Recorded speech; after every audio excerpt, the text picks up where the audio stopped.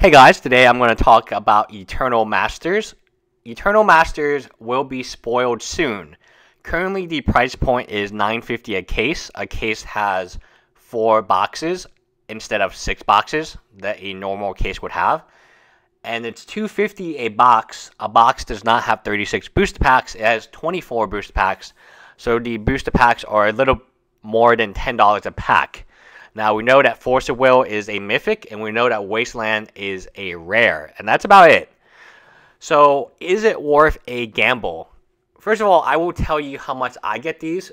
I get them for about $8.50 a case, which is not bad. It's about 200. I mean, 200 some change, 215, and then there's tax on top of that. The last time I did Modern Masters 2015 with some of my subscribers, they all bailed. When I mean all, I meant we had 7 different people buy boxes or cases, and I was left with a ton of product, which luckily I just resold to a local friend of mine who owns a store. So I'm not going to do that again. But what's a good price for a box? I think $850 is a very, very good price for a case. A box, if you can get a box for $215, $225, that's probably a very good price for a box. But understand, it's still a gamble. It's like a lottery ticket.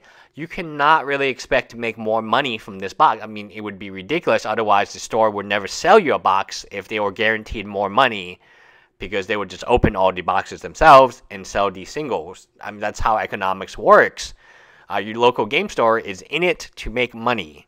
And if they have a limited release set and the set goes for, let's say, 240 MSRP, and they can get 400 for it, it makes economical sense for them to try to get 400. Now, not every store is like that, because a store might value customer behavior, it might value customer retention, and making their customers happy. One of the stores I go to is like that. The other store is not like that at all.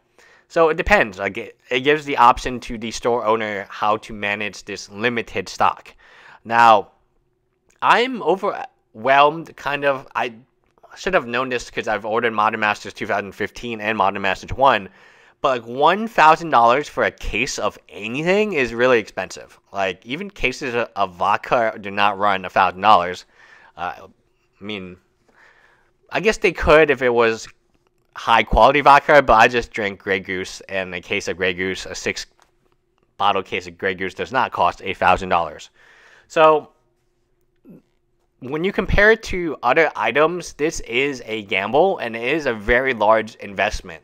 $1,000 is a ton of money for pretty much everyone. Eternal Masters, will it be worth it? Definitely not.